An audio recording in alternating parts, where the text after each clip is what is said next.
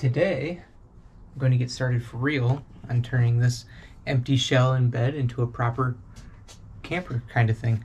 You can see I've got materials over there. So we're going to get started. I'm going to start up top and then work on the bottom. One of the first things I need to do is take this old light out. It's not going to be adequate for what I want to do, so it just needs to go away. There's that removed. Lots of spiders.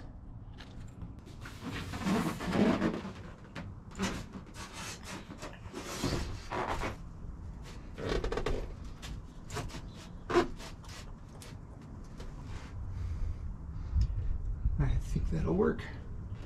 That'll be the first piece. While I'm sitting here editing this, I realized that I really didn't explain anything that I do during this part of the video. So what you're seeing is that I'm spraying some contact adhesive, it's like 3M industrial glue or something, up onto the fiberglass, and then I'm going to spray some onto the back of the foam insulation board as well. With that adhesive, you spray both sides of what you want to stick together. You let it sit for 2 to 3 minutes so that it can tack up a little bit, and then push it onto each other, and it cures in like a day or two, but it sticks almost immediately. So it's some good stuff. It's not cheap and the cans don't last very long, but it does a really good job. So what you'll see me doing kind of throughout this video and through some of this time-lapse area is I'm spraying the adhesive onto the one side of the insulation and the inside of the shell and then stick them together. And using that I can kind of piece together a whole jigsaw puzzle on the inside of the camper shell. So a quick update. I have all the insulation on the camper shell. It's a 1/2 inch thick foam with a foil backing. You can see it's not perfect. There's some gaps and small spots that need to be filled in, but I am overall pretty happy with where it's at. Next thing I'm going to do is I'm going to take some foil tape and use that to fill in spaces like right here where there's little holes in the insulation. So I'm just going to cover all those with some foil tape. So yeah, that's the next step. Update. All the tape is in. I've sealed up a lot of the gaps and cracks between the pieces of insulation. And that should help keep it all together too. Make sure I don't have rogue pieces trying to fly off. So next, I'm going to cut out a piece of carpet that goes up here.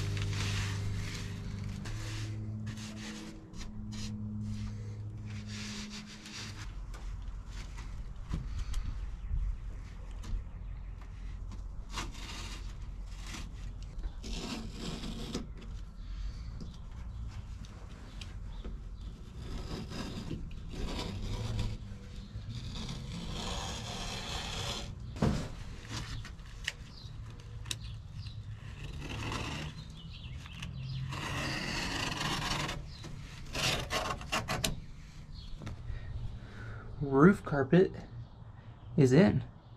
It's actually looking pretty good. I was worried it was going to be sagging and dangling in places, but it actually looks pretty good. I'm pretty happy. So, running out of sunlight. Sun's starting to go down. Next steps will be left side, right side, the back, and then probably a little bit around this back window. There's some gaps there. Next, I'm going to tackle the left side. I'm going to have to pull the trim ring off the window, put up a piece of carpet, and then I'll cut it out around the window.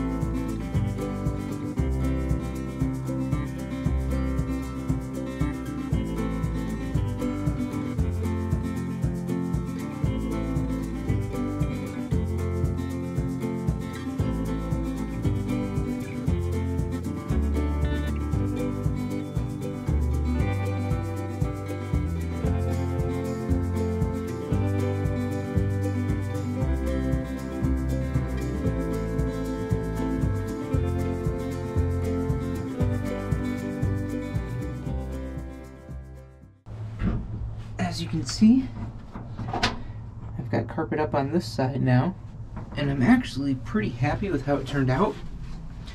You'll probably be able to tell in the time lapse that I had quite a bit of trouble getting the trim ring on, but now that it's on, I actually feel pretty good about it.